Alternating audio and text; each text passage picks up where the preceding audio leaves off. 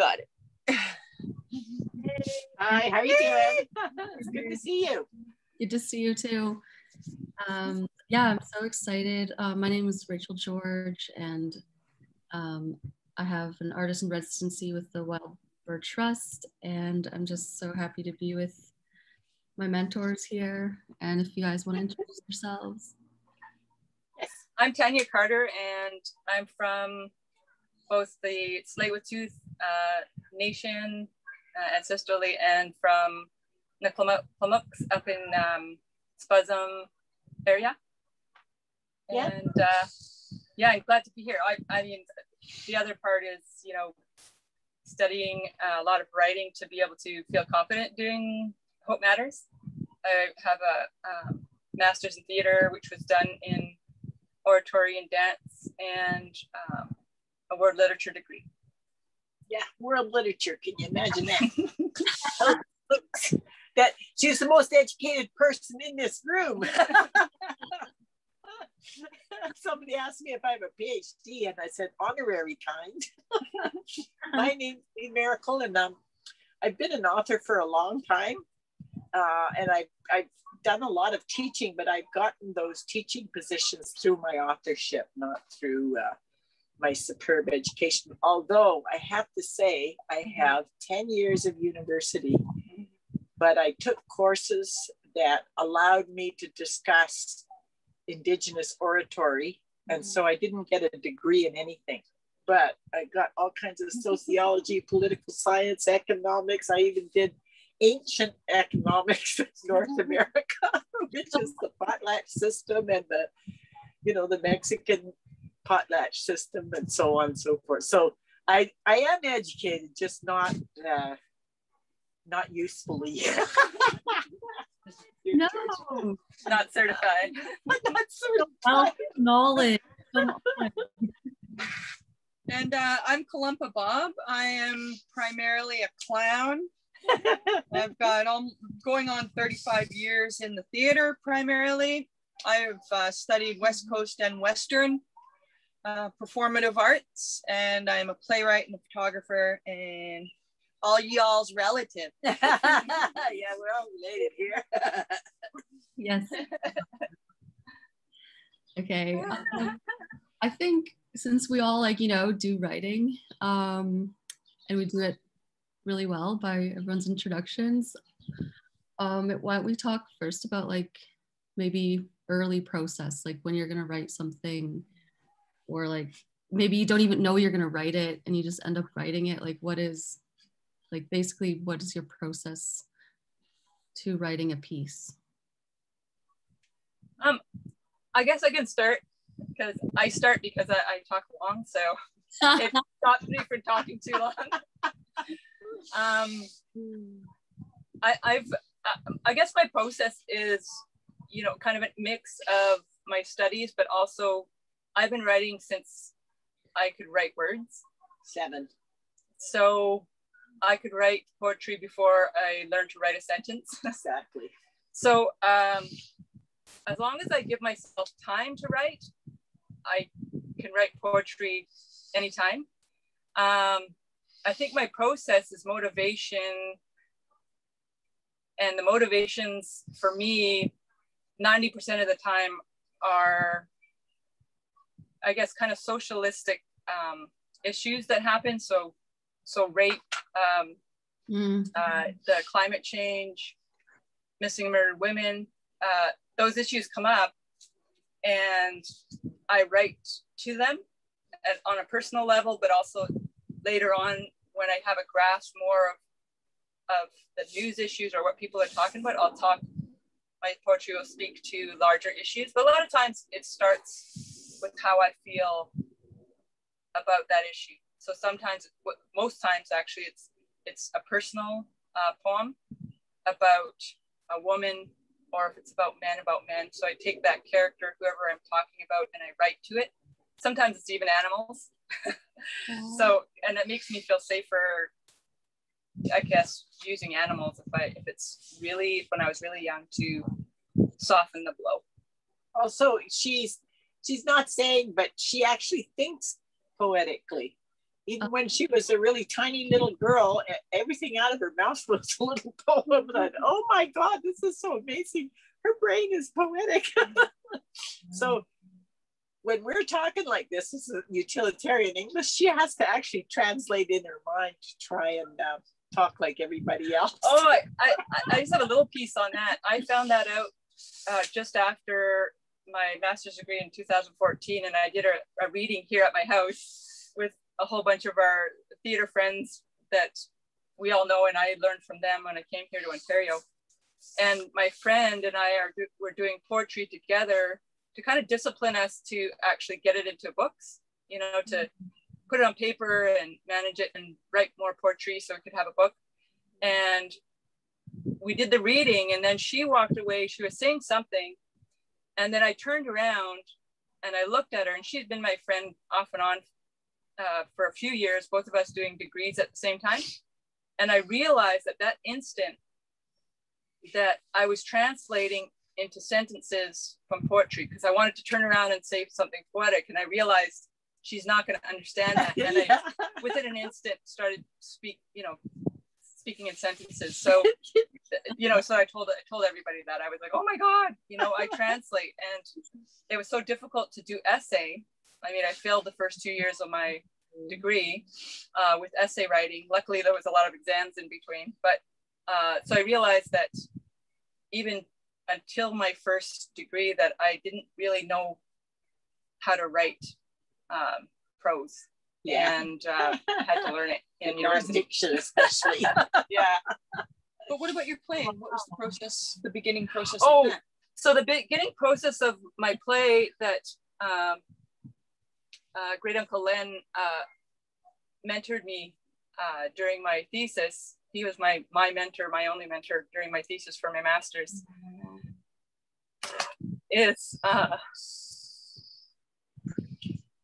Was just taking the story, the history of the dance that I was learning from him. So he was doing a dance that was passed to him, and he taught it to me. And that was the whole thing, is teaching me this dance. And then he taught me the story behind it. He taught me, I guess, the history of dance in Tsleil-Waututh. And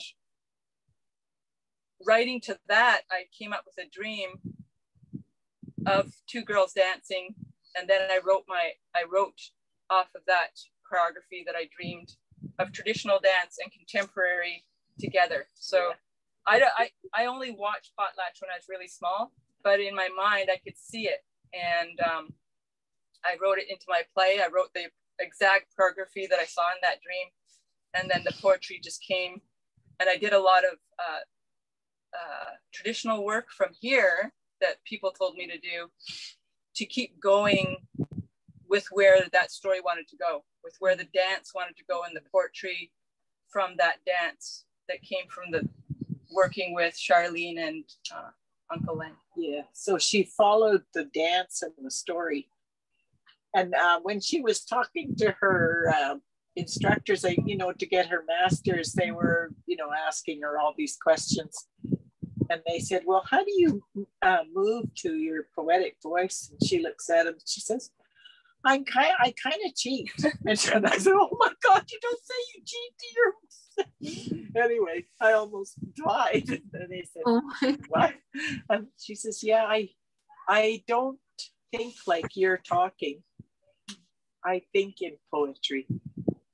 Oh, that's to talk to you, I have to translate what is going on in my mind. And I have to go from the poetry to the, and then she looks at me and I said, the prose. She says, yeah, the prose. Yeah, that was during my defense. Yeah, the defense. But they finally settled down. Oh, you're not really cheating. That's not what you say to your defense committee.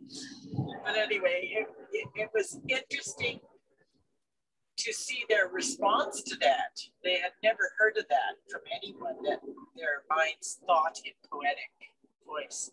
And I said, she's been like this since she's been speaking when she was a real little girl.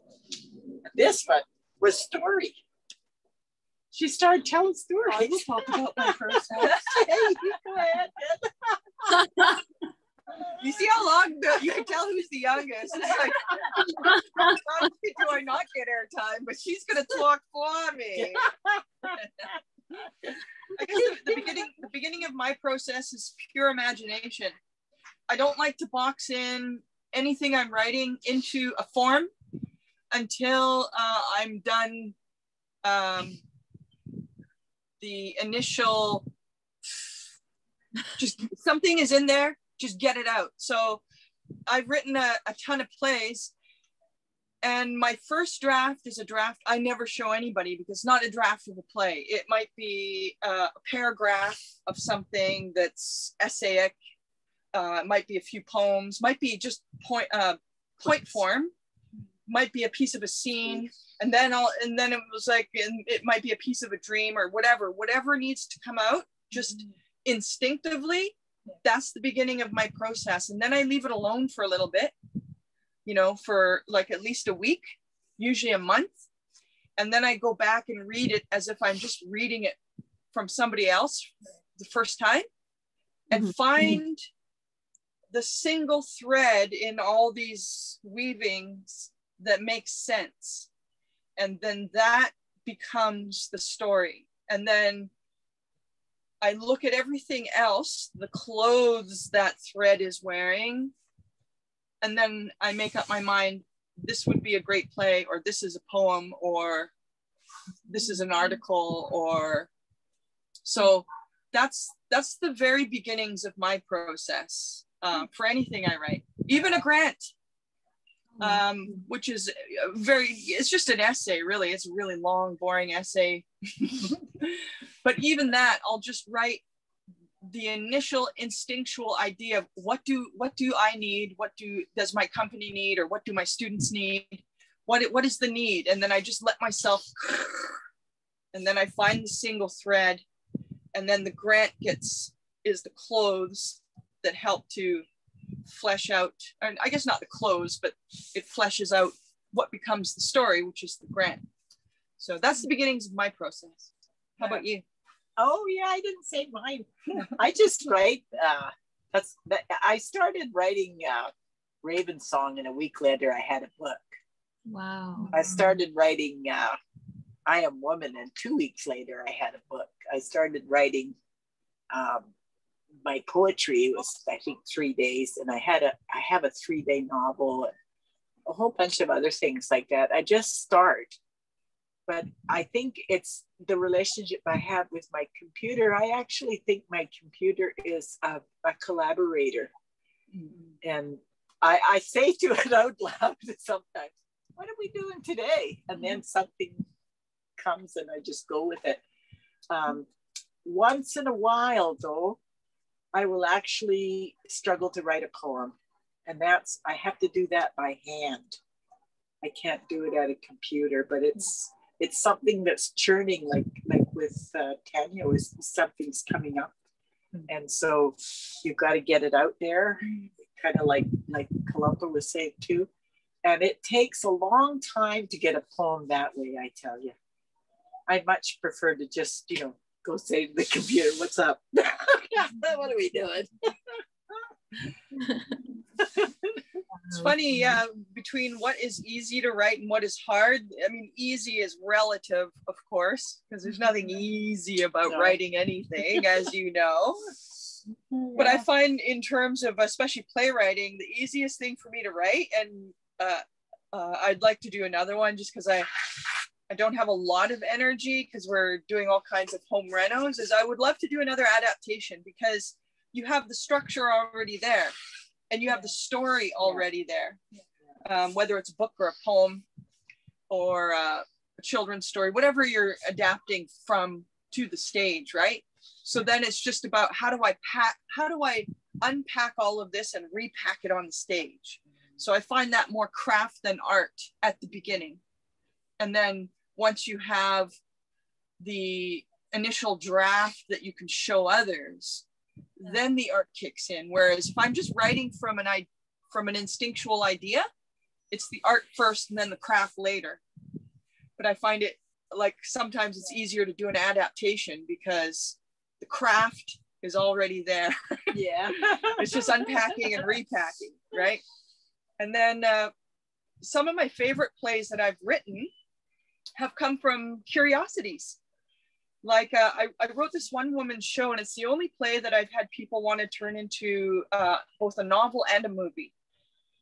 And my initial curiosity was, I wonder if I can take West Coast or oral structure in terms of how we speak in a performative manner, whether it's for entertainment or ceremony or what have you, and put that oral structure into a Western theatrical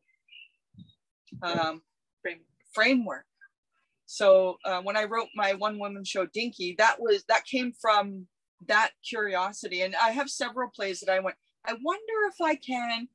The next thing I did with Dinky is I wonder if I can write a prequel to this one woman, one act play that can be its own standalone one act play, but put together with Dinky, and it makes a full 2-act play. So sometimes it's just curiosity as a writer, and what if, I wonder if. Yeah. Yeah, I just, even this last question, I feel like I've learned so much, and like, it's really interesting because I know I'm familiar with your guys' work, so it's really neat to like get the, you know, an insight to like the process. So that's really just like, that's really moving to like, thanks for sharing everything. I've mostly wrote, I guess, like for like short films at KWALTANAAT. So my process is mostly, I think of like the log line, the synopsis, or just a general story. Like I'll be like, okay, I want to write a story about this. And then I will choose a main character, and I'll totally develop that character and then see what characters revolve around the main one. And like for me, that setting it up is like the part where I have to like just like really think it out and place where like, you know, the beginning, middle, and end will go. Because as soon as I start doing the dialogue, that's where it gets really like easy for me. I kind of just start typing out the dialogue, and then I'll go back and I'll look at a scene and I'll say, okay, let me tweak the scene structure so it fits the narrative and the overall objectives and the whole story of the film. So I mostly do a lot of my like writing at night. Like, you've write a film inside out. You know, that's the only thing I studied that has to do with writing is film. I never liked doing them. I just, my head was like, it just I could hear the conversations in my head, and it's like, yeah, I'm talking to myself. It's a very schizophrenic process because I'm just sitting here laughing and like talking to myself. Sometimes I'll read it out loud and I'll be like, okay, that's that character. I'll be like, that's Samantha. Samantha would totally say this, and then this is how Rebecca would react. And then I just make sure I know their characters, and I'll usually base their characters off of someone I know. I'll be like, oh, Rebecca's kind of got like a little piece of this person and maybe a little bit of this character from this movie. So I totally, like, in my head, I compartmentalize, and I have a vision of who each character is. So when I'm talking for them, or, you know, whatever, it's just like, it almost gets kind of fun, and it almost just feels like I am having those conversations, I guess. Yeah. It's very strange. And I do it at night because it's quiet at night and there's not much going on. Like, I feel like there's a lot of distractions in the daytime, or there's people phoning you, people messaging you, like kind of like, what are you doing? And, you know, you kind of like have those little minor interruptions. But then when you get to like 1 in-the-morning, 2 in-the-morning, 3 in-the-morning, 4 in-the-morning, like dead silence. And that's when I'm just having my own like little interaction with myself. I think that's so common with people who create with the written word. Like, as you get older, you learn to discipline yourself to pick times other than the middle of the night. But or at least that's what I found, just because I don't have endless energy anymore that I did even like 10 years ago. But it always felt best in the middle of the night for some reason. I don't know, maybe a piece of the linear brain turns off. Like, you're supposed to be dreaming and sleeping, right? So maybe that time when we're supposed to be asleep and dreaming, maybe writers access the dreaming part of the brain while we're awake, because it feels natural to write in the middle of the night. Well, I think you don't have any guilt about, I should be doing the dishes, I should be calling Aunt Josie or whatever, you know. That too, yeah. No distraction. No distractions. That's so true. Yeah. And Yeah. Go ahead. try to carry a pen around with me, and if I just, even if I have like a little, like, you know, like a coffee shop bag or something, I'll see something and be like, oh, this is neat. Or I'll use my voice memo a lot of the time. Something will strike me and I'll just start talking into my voice memo, and then I'll go later at like 12 or 1 and go like type it out and like feel out that idea or that like little bit of a poem that might just strike me in the moment. But yeah. Well, now that's what your phone is for. Notes. Notes is out. I taught her how to write on her phone while she's traveling. I wrote a whole book on conversations with Canadians. I bought her a Bluetooth keyboard and taught her how to hook it up to her phone. So she was on the airplane. Yeah. People were looking at me weird because I had the phone in the jacket and I was just banging on this keyboard, and there was no computer, and they were looking at me. Lady sitting beside me asked the stewardess, "Can I move?" Because she thought she was sitting next to a crazy lady. And I picked up my phone and I showed her I'm actually writing something, and I put it back. Oh, okay. And then they thought it was the weirdest thing. I'm writing it and it's going onto the phone. But I did a whole book that way on the plane. She also learned old school typing where you didn't have to look at the keys at all, right? Exactly. But you didn't have to see your phone. No, I was just booming away. Oh my God, that's amazing. Yeah. Yeah, she was saying, I wish I could write while I'm traveling because I travel so much. And I said, well, use your phone. Because all my teenagers in Winnipeg forced me to go from my little, it didn't even have a flip. The little phone to, you got to get a smartphone, blah, blah, blah. Because they just text, right? Yeah. So finally I said, yeah, teach me how to use your iPhone or your whatever. And I switched, and I couldn't afford a computer right away. So I was writing all my grants on my phone. And I was like, wow, this is great. Yeah. Yeah. Because my one computer that I was using just broke down. So I had like an iPhone 4 or 5 or something. Some said, well, just hook up a keyboard to it. Like, hook a keyboard up to it. I just couldn't believe it. And then it's huge. Nobody tells you how to be a writer. Like, they don't tell you all these Bluetooth, all this stuff that you can get, so that when you spontaneously, are creative, which is, outside of anytime for me, outside of my normal jobs or in between during my normal jobs, it's like that creative juice comes up, and being able to have a Bluetooth anything or something that makes your whole life easier. Yeah. And also, interestingly enough, like, just to talk about access to creativity, sometimes I'll see something photographically that I love, and it's not like I want to hang it on my wall, but I know this has me. So I'll take a picture of whatever it is, and then I'll write about that when I get home, about that photograph. It's one of the reasons I do love film, not as an actor, but I wrote, directed, and produced a short film. It was like 12 minutes or something years ago in Winnipeg. And that one was a short play that I adapted from Lee's short story. And it was one of those, I wonder if I can do the West Coast tell it back different, but the same exercise with this story. And so I took just one sliver of that story. It was a story called Dear Daddy. So I took the letter writing portion of that whole story and made that the short play. and then got a grant to do a short film. So then I took that short play and turned it into a film script. So it's like, and then I got to see the film. Yeah, she actually produced the film. That was amazing. But that's my interest in film, really. If I was gonna try to seriously get into film, I'd love to be a cinematographer because my eye is photographic. Even when I'm writing plays, I look, what is the composition of this?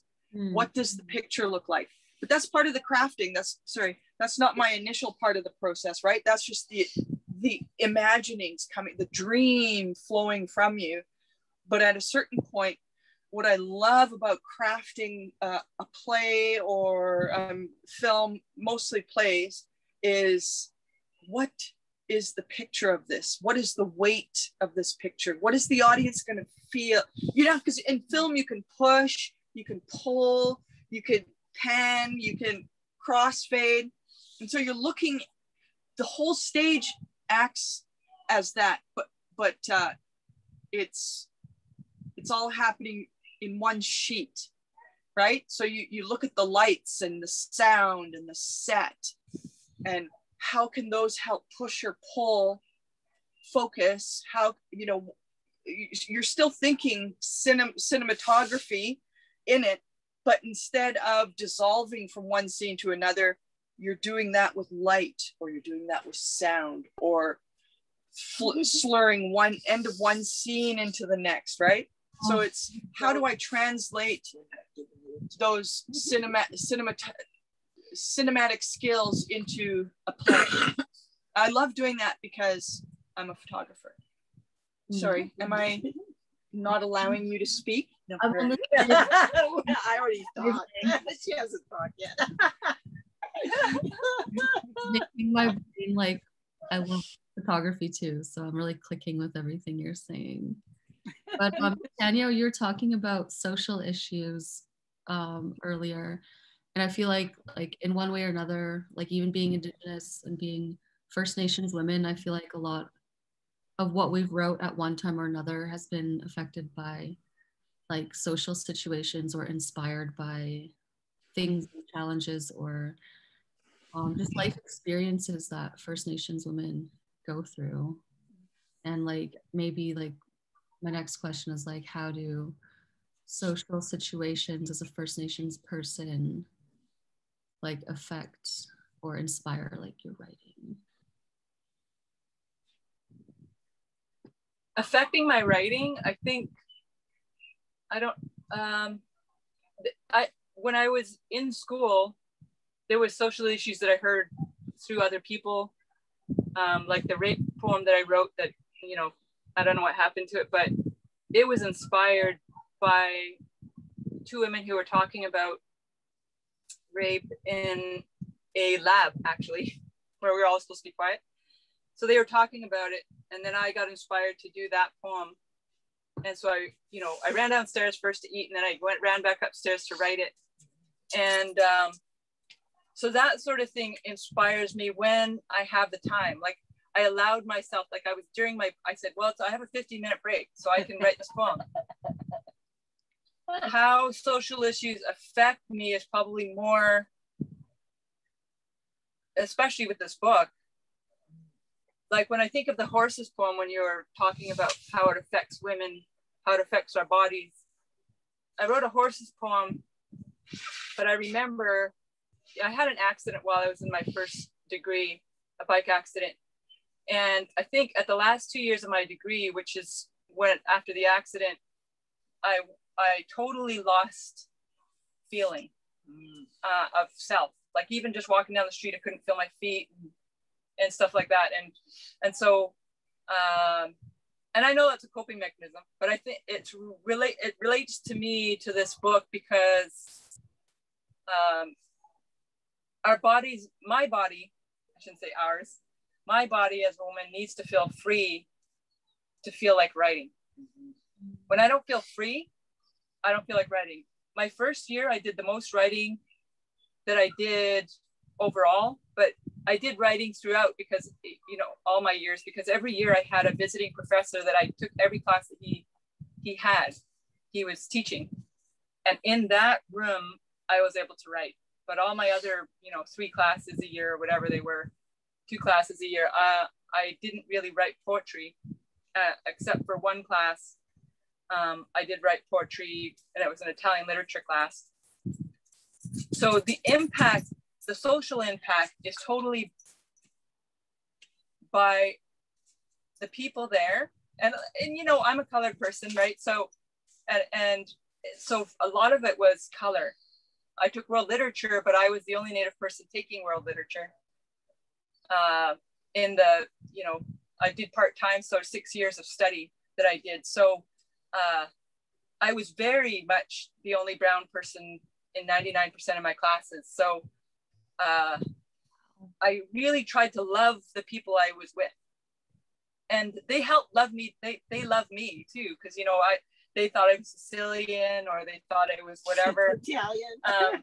So they were trying to love me too. And I know that. And to grab hold of that and keep that in my heart while I was doing all these studies really helped me to love these people and to have that exchange and come to grips also with how other people are racialized beyond just being brown, but and whatever industrial capitalist system they were in, how they were oppressed in it. And so it enabled me to love people more and to see beyond myself, because being a poet, especially a poet, I could just get into myself and my pains and my responses to what's happening around me. So it enacted the social activism in me that was beyond just, being a Native woman in a school, in, single mother, doing world literature. It expanded that all for me and it enabled me to include people on a huger scale. I've got to get a chair for my mom. I'll be back in a second. I'll let her talk. My back is sore. So get something. Your turn. Oh, it's my turn to talk. I wasn't ready. You want to wait for your chair? Columpa could go. What's the subject? Question? Just how, yeah. What's the question? How social well, me and Tania, when she brought up some of her writing and stuff that comes from school is just how social issues affect your writing. Okay. I think that I come from a family, as you know. My brother was going across the country with his brother-in-law. They were actually running across the country from Vancouver to Nova Scotia. And my Auntie Irene says, "So what's the issue?" My Aunt Marie says, "This family doesn't do anything without an issue." A cause. A cause. That's it, a cause. And I said, I think seeing if 2 old men could make it is the cause. They start laughing. They said, "We should give him a cause." And so they start making up all these causes that the boys could carry across the country. And we couldn't stop laughing. But that's been our life. I was starting with Kepalamo and going down to Chief George and to Chief Dan George and Ta'a and all these Miranda, all these people in our history. There's always been something of a social consciousness that we don't just think of ourselves. Yourself is in a context and you see yourself in that context. And if the context is good and safe, then you make it better by being the best you can be in that good and safe context. But if it's not, then you make it good and safe for your children so that they can be good and safe in better context. So you're always looking out after the social. And that becomes a way of expressing yourself later on, when I realized that writing was a way of making breath tracks last forever. Your voice is never lost. It's on that piece of paper right there. And so I decided that I would get published when I was quite young. And it took me a while to get good enough to get published or get someone to publish me. I actually was quite aggressive about getting them to publish Indigenous people, because they had only one Indigenous person published when I was young, and that was Pauline Johnson. And she was half white. Her mother was white. And so they considered her basically white. And that's why they published her. You know, it's like, oh my God, this is so nuts. Anyway, they eventually did start publishing Indigenous people in the 70s. And I know that I had a lot to do with that. I was very aggressive about making sure that, well, if you're going to do this, then you have to have so many Indigenous writers also. And then I would get Indigenous people writing so that we'd have people to publish, because nobody was writing. What do you want to write for? You know, that was weird. But I said, no, come on, let's get together and write. And so we'd have these little workshops at my house. And these guys were like little tiny children. And they were part of that process of getting people to write. And I'm telling you, it was like a prairie grass fire. Everybody started doing it. And we've just had so many published since then, and so many really great writers come out of, especially the younger generation, people like yourself. I'm really happy that I can't do this by myself, guys. I need another name on the page. I think for me, whether it's a poem or a play or photograph or any kind of writing or art, it always comes from the personal for me. And in the crafting of whatever I'm doing, I come to recognize the social value or context of what it is I am doing inside this story. But I think of it as a sociological and psychological. The psychological is the very intimate kernel of the story, which then becomes a singular character journey inside of a play. And the sociological sort of umbrella housing it is the world from which they come from, right? The world that they live in. But I've always sort of moved from that inside spark out here into the story, and then recognize the sociological sort of umbrella that is or should be housing these psychological journeys of characters, right? But that to me has always kind of been last to the personal, the internal personal spark for story. Yeah, I don't think I'd write if it was just personal. Oh yeah, it's too hard. Yeah, there's has to be that inspiration. I didn't think it was just personal. Yeah. So yeah, move from that out into the instead. I wouldn't do it if I had to do that. That's what I find that on.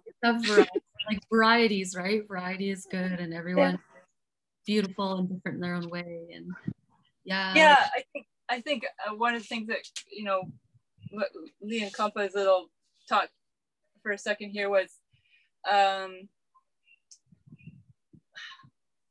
I think as a writer, you're having to really, just like a theater person, a thespian, you really have to look at yourself and know what inspires you, what motivates you, what you are capable of doing to affect change, or to, you know, in a play, to, you know, go through the change in the play. So for me, I like to fix things. I'm a fixer. So, and I'm a poet. So it's easy for me to write poetry, but when I see rape as a culture inside another culture that's trying not to rape everybody, I go, how do we fix this? And so when I write poems, even though the inspiration is to write the poem, my own personal, I don't know, system in myself is to fix. So in my poem, I wrote about, you know, how to, and then, you know, I wrote the poem to that, to somehow, how are we going to fix this? How, somehow, and I say we because I work from that aspect too, where it's not just me doing something, because I don't feel confident enough that I can affect change by myself. And I'm a very people person, so it's always what can make it change, whether it's tradition that comes out in my poem or unity. A lot of my poems are about unity. A lot of them are about nature. A lot of them are about someone's struggle that's either already existed or I want to exist. Yeah. To make something change on a social, you know, a social or bigger, in the bigger world.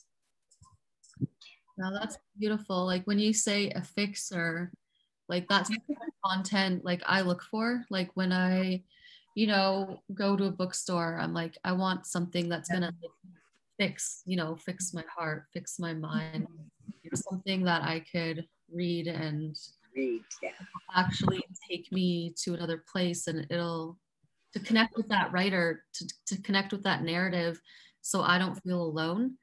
And like the way you say it is so beautiful. Like you say, I'm a fixer, I want to help fix, because that's really what a lot of authors, you know, whether they know it or not, that's like kind of like what they're doing in any genre. Yeah, that's true. It's funny, like I never think of writing like that at all. In the beginning. Yeah. But because you have the psychological and sociological, once you recognize what that is, then you can come to consciousness, if you work like me, of that potentially fixing something. But most of the time when I write, it's exposing. Like either I want to create a world that doesn't exist as an inspirational move towards something, or I want to expose something that does exist. I very much like to put the fixing in the hands of the audience. Yes. You know, like the story, theatrically speaking anyway, I think I find the journey writing poetry different, but in terms of writing plays, I find, you got to have a conclusion and a resolution in your play, but I find that I try to structure things so that the audience goes away thinking, I can do this, right? Better than this character did in the play, or better than, but I can do this. I want them leaving feeling like that.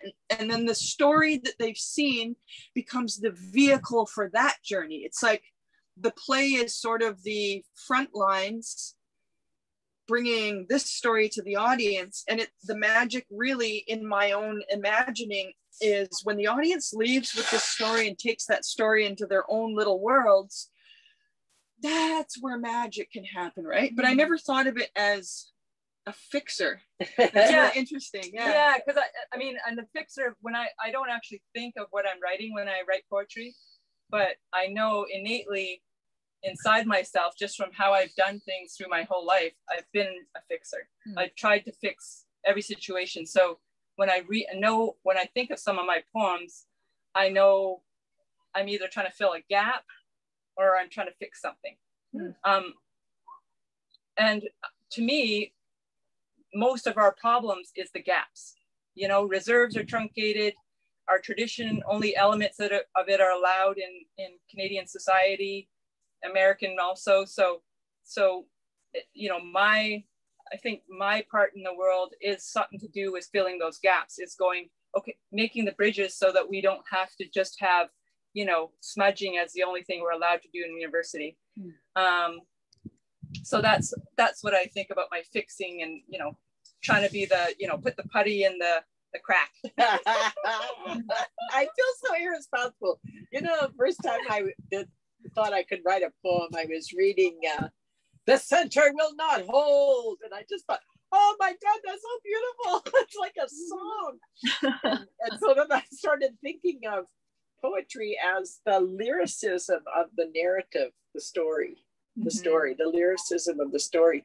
And I started taking my stories and taking out a lot of the thas and ands and as and that and therefore and all that kind of stuff. And I found the poetry in it. And I just started reading that out to people, and they, oh, that's really nice poem. And then I knew it was poetry.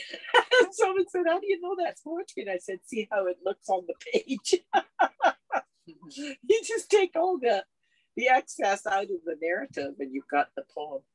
And that allows you to sing the story, which, you know, you wouldn't if it was, well, it was Friday night. We were all in our cars, blah, blah, blah. You know, that's so dull and boring.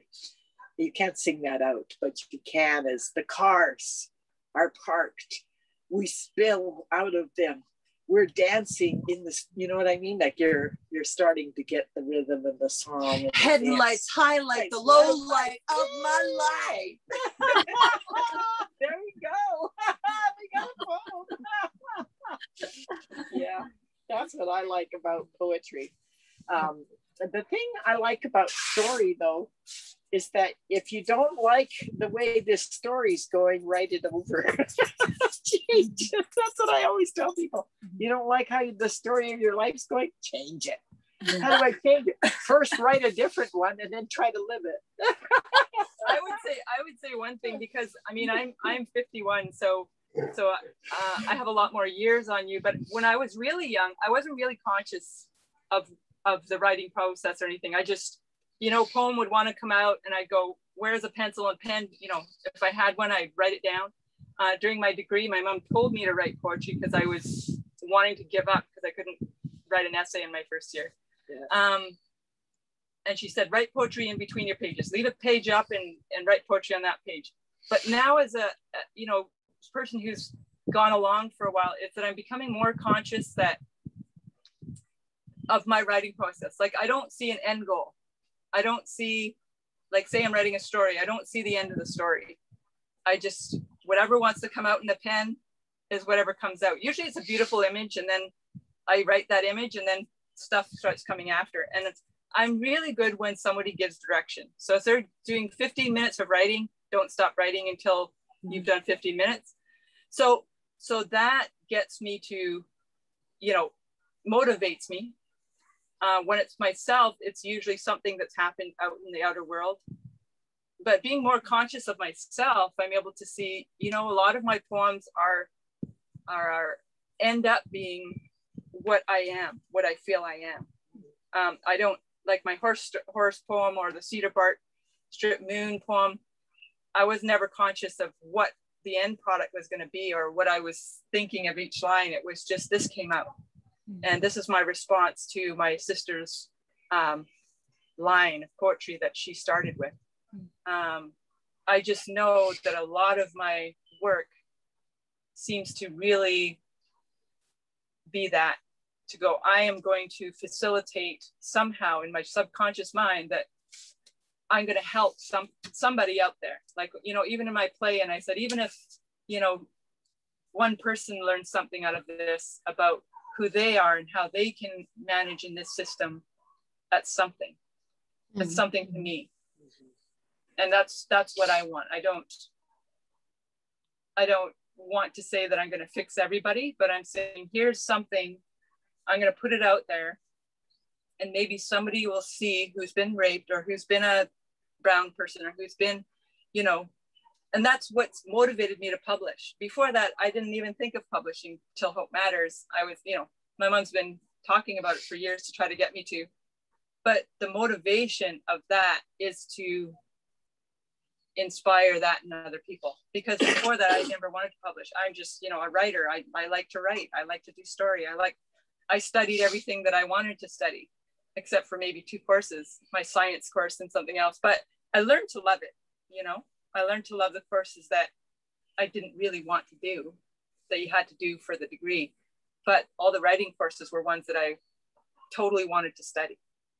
I didn't study any canon writers. Well, the European canon. I did Indigenous canon, I believe. Ours are boats and arrows. There's his cannons. The cannons versus the bows and arrows. Oh my. She's silly. Grandma Carter, Mom's mom used to say, I always remember this, is there's an infinite number of ways to the center of a circle. And if the creation of a story is the center of a circle, then there's an infinite number of ways to get to that story. I think that's what's really personal as someone who creates written works or any kind of art, really, is that you can come at it from a very internal place, or you can come at it from a sociological place, or sometimes people come at it just, we have a buddy who writes 2 hours a day, no matter what, rain or shine. Doesn't matter if he even has an idea in his head. 2 hours a day I write, and then he'll go back on all his 2 hours a day and go, oh, there's something here. Right? There's all kinds of ways. So I think that's also the beauty of it, and talking to other writers like yourself across generations. Like, there's something beautiful, I think, in familial intelligence and expertise. And I wish more Indigenous people across Turtle Island and around the world would stand up and hold that up. Like, wouldn't it be cool if Ta'a, and then her, and then our generation and your generation came together? All of those generations of intelligences, and the little kids' generation coming up from you, because that's how our cultures work. So wait, right? Another question right there. So like including, like, how would we include the youth in the process, and like, why is that so important? And it's you're saying it like right now, it's just like, well, I think we, like, for myself, I think we help each other forward. I think there's something deliberate in age, at least from my 50 years. I move more deliberately now than when I had all kinds of energy. And when I was younger, I would just go, oh yeah, we should go here. Yeah, let's do this. And I was more popping and cracking. And I think it's dangerous to lose that, which is one of the reasons I've always liked working with young people, because they keep me connected to a future that even though I'm getting closer to the end, which is futuristic, I'm more settled in this space. So I think I always need someone to keep me moving forward, and that's young people, because they have boundless energy on top of intelligence, right? So they can just go. And then I need the expertise of the people behind me, right? I often talk to my mom about, what am I, even just as a middle-aged woman, what am I in for in the coming, right? This is what to expect when you get this age and that. And she's been talking to me about that since I became a woman, really. So there's an intergenerational helping each other that happens culturally for us, that I think, to me, if I create that way, it keeps me connected to who I am more. I feel more whole. We have creative processes that are collective. And I think as long as we engage those processes, I don't think it matters whether there's young people in the room or not. We're not around very many young people right these days. But I always created story and poetry collectively. And usually in my living room or my dining room, around the kitchen table, the porch. Now it's the porch, poetry on the porch with Lee. And I would invite people along, and I would not make them all participate. I terrify some people because you want me to write poetry? I remember Tania Carter, I don't write poetry. And so I took her book and I pulled some of the non-prose poetic words out of the text, and I started reading it. She says, "Oh my God, I do write poetry." So then I would do that with people, and I think people don't realize that they have a literary voice. They don't realize it until you show them how to get to it easily. And once they have that, then they're there with you. And sometimes we also come up with a line like, you were talking about Cry to the Bark Strip Moon. We're kind of chuckling about that because it's in Hope Matters. She came up with the line, let's write a poem about cry to the bark strip moon. Everybody has to use that line. I think you used it toward the end. I used it at the beginning. You used it in the middle, but it doesn't matter how you use it. It's just that somewhere in that poem, the cry to the bark strip moon has to be there. And so then you get three really different poems, really different perspectives, different rhythms, different sounds, different objectives in the poetry. And it becomes very, very beautiful. And you come together over a single line. And I think that's another way to get to young people. You know, when young people are there, if you say, let's do a poem with cry to the bark strip moon, they're right there. Because you've done the hard work of finding the line, which is the beginning. You found the beginning for them.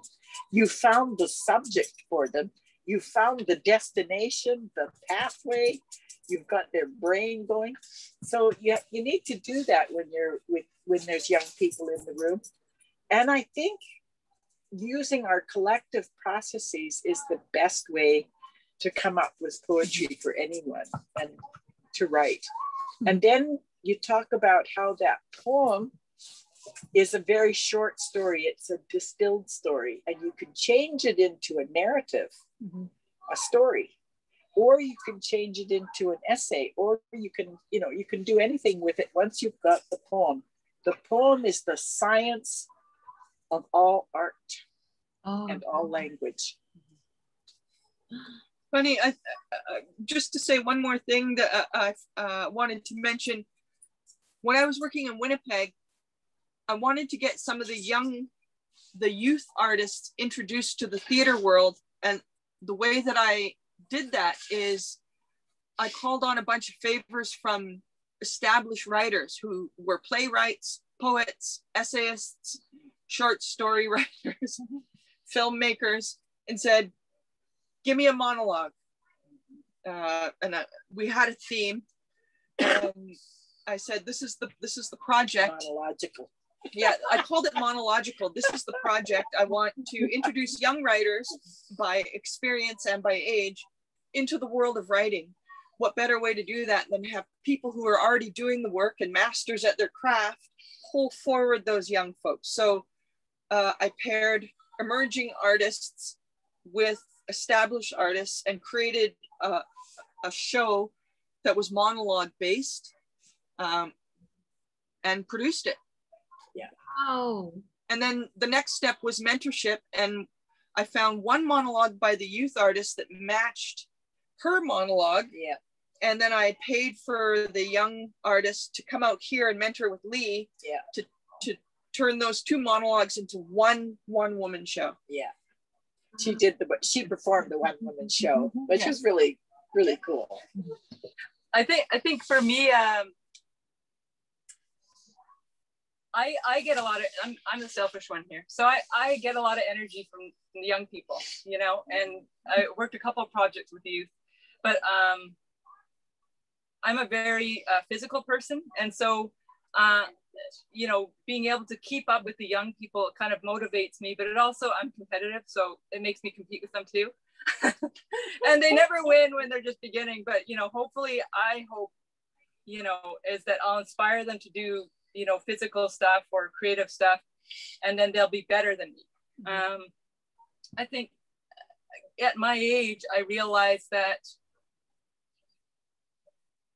young people know today, they know the issues on a deeper level than I do, because I, as a human being and as myself, sometimes can be embittered or blocked by my own history. And also by time, you know, 9 to 5, I've had to keep a normal job, whether it be contract or, you know, permanent jobs that had nothing to do with what I wanted to do with my life, you know, probably 70 to 80% of the time. So all the times I actually did projects with youth, or I did it in recreation, which is only 3 years out of the last 15. It was with people who wanted to make change, and the people who have time to talk to me or to learn from me were young people. or who saw me as somebody that they could learn from was a young person. And so for me, that's the value of young people to me, because I feel I have something to say. I feel from my own familial history and from all that we've learned from the time I was, 1 year old, and learned from my parents or learned on the street or learned from all these people around me, like, not just my family and not just the streets, but everything in between, my studies, all those people I learned stuff with. I can help these young people be better people and overcome struggles that they're struggling with today, that when I was 20, I never had to freaking struggle with. I didn't have to struggle with climate change. I didn't have to struggle with the coronavirus. I didn't have to struggle with H1N1. I didn't have to struggle with the knowing that 1,200 of us were killed, and that's the women that were found because they could kill Native women.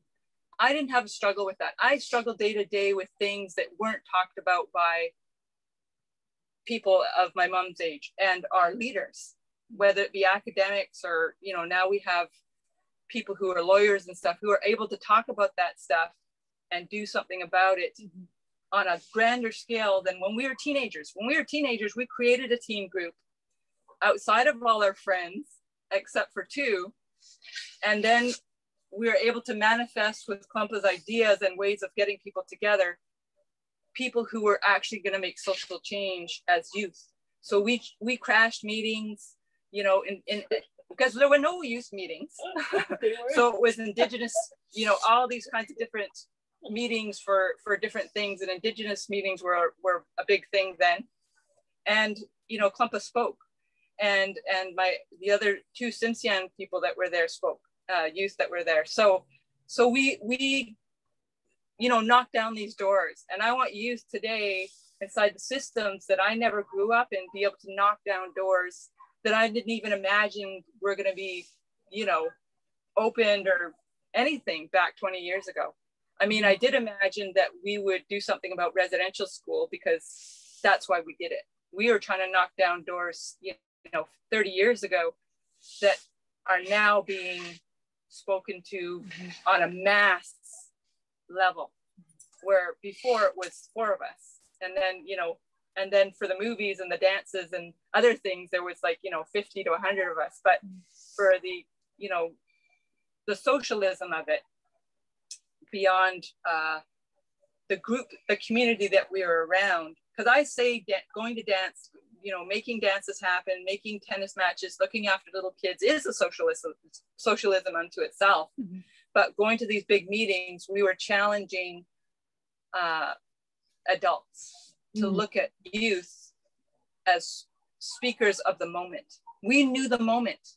We were struggling so hard, and I think this is the huge thing about young people, as Columpa was saying, they struggle so hard. You guys struggle so hard to learn something, to understand it. As older people, we're very analytic. We're looking at a lot more than just the moment. And I think that brings me forward.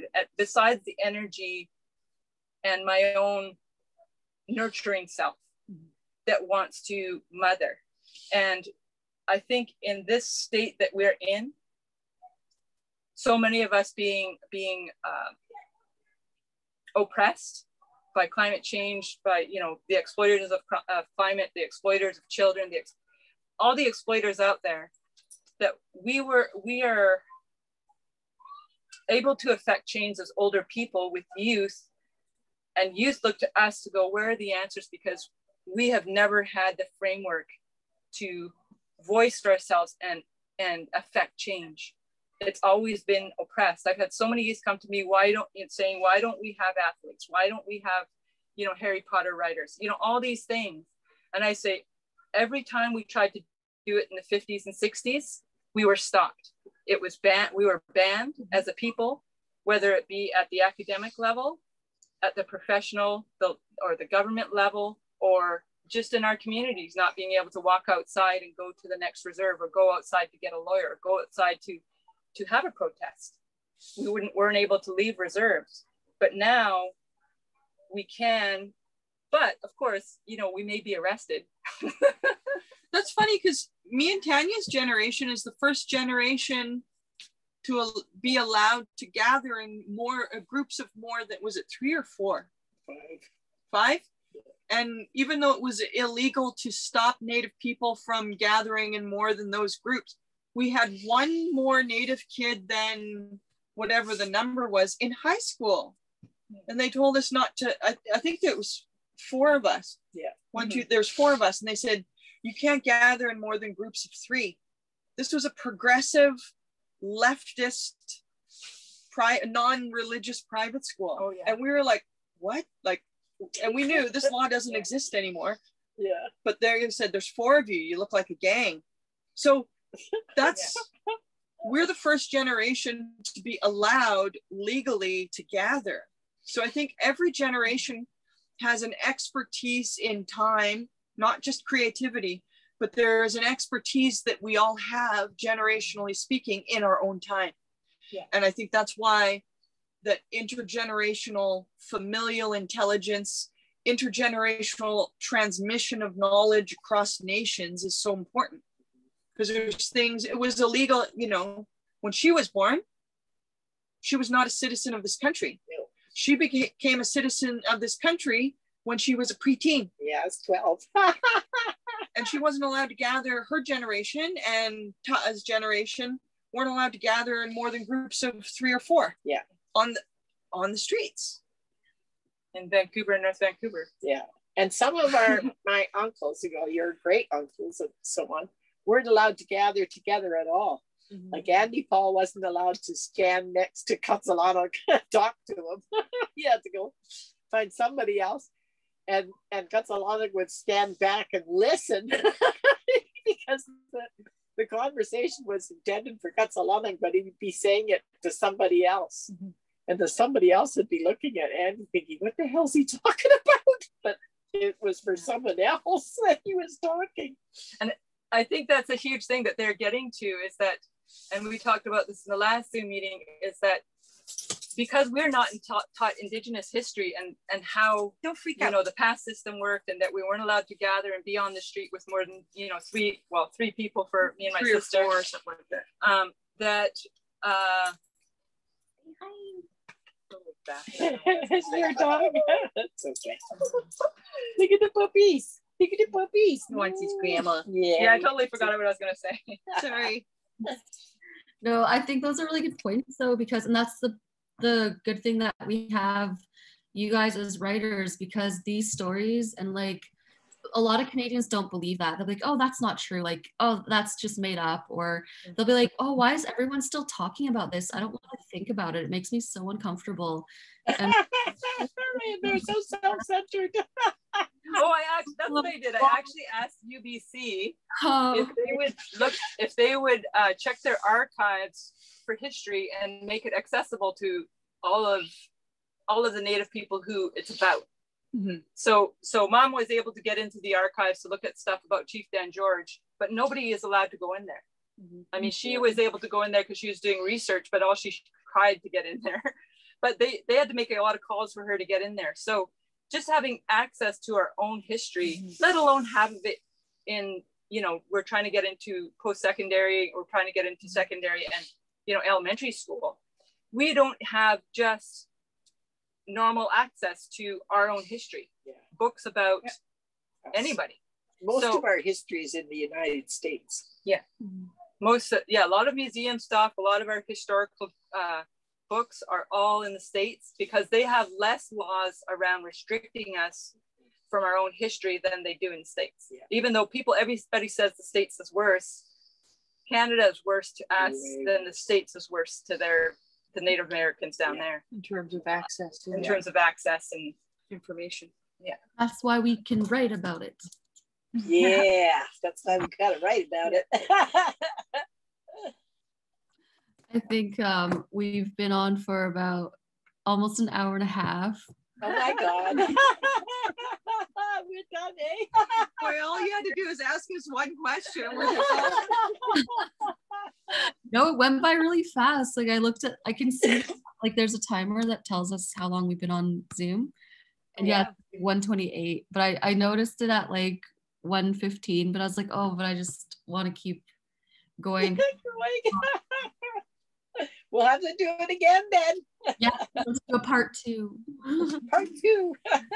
And I was gonna say that another thing is youth know so much. Like we had a meeting, not this last Zoom we did, but the Zoom before, and this girl said something. I was like, oh my God, she was able to say something that has taken me 50 years to figure out, you know, when she was 20, maybe 25, 24. So you guys have an intelligence that is far beyond what I know, even though I've been through, you know, lived on the, you know, been, you know, around street people or whatever, 50 years of living, that it's so far ahead of me that I can learn. And I, you know, same when I'm talking to my daughter, there's so much we can learn from you guys that we don't already know, because you live, this is your time. This is when you're gathering information and trying to, you know, decide what to put in your basket. And some of you just throwing shit in there, but you know, you're throwing all this stuff in your basket, you know, and I'm so old, I'm just like, don't want to put anything else in there. So I'm able to see that, you know. You're taking it out. It's really interesting. Like the whole rhetoric around children are our future. But I agree with Tania. I think youth is about the now. If you want to know what's happening in the world right now, ask a young person. Just like I wish somebody had asked us when we were young, what's happening in the world right now? Because you are the most powerless when the younger you are, the less power you have, right? So you graduate from high school, you've got no job experience, you've got no life experience in terms of, generally speaking, of course, in terms of renting or buying a house or buying a car. You have no credit history, so you don't exist on the planet. You can't vote till you're 18. There's all kinds of things that stop you from being powerful. So once you get out of those sort of struggle of teen years into your 20s and you master gathering knowledge, and then you're in your 30s, you feel planted, and then, you know, there's different stages to life. But if you want to know about the struggles of the world, you need to ask young people, because maybe there are future in terms of procreation. Maybe some of them are going to have kids. I don't know. But they're the people of the now. Yeah. If there's people who struggle the most, it's young people. I mean, look at now. It's going to be impossible for some 16-year-old right now in 5 years to think of owning a house in a major city in this country. Yeah. You know, my dad was telling me, I said, economically, was it worse when you were a kid than what I live in now? This is about 10 years ago. And he goes, no, it's worse now than it ever was. His dad was a worker, he worked on the tracks, single income earner, raised 7 kids, and had a wife who stayed at home, and was able to afford to buy a car and a house. My parents couldn't afford to do any of that. And now it just gets worse every generation. So yeah, the struggles the world is going through, you need to always ask young people generationally throughout all the generations. So yeah, I agree. They're people of the now. Yeah. Sure. You guys have any last insight on the any last words? No, thank you. It was a very nice conversation. Lee's afraid we've took too much time. Yeah.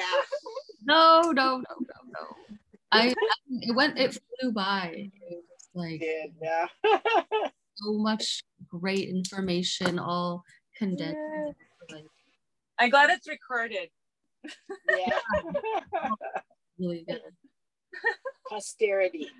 Oh, and thank you guys so much for hanging out today and talking. Yeah, it was great. And I can't wait to read your play in the production draft or whatever it is you want to share. Yeah. Give me your email on inbox, and I'll send you what I have so far. Great. Okay. Yes. And next week we'll phone you and we'll test you on the information we gave you today. I'll remember. It's stuck. It's burned into my brain. All the time. Don't test me. Don't test me either. I remember everything. Don't ask me what I said because I don't remember anything. Okay, well, on that note, we love you, and we're gonna go put in a floor in your Auntie Lee's bedroom now. Yeah. Do it like this. Yeah, the heart. The heart. Thank you.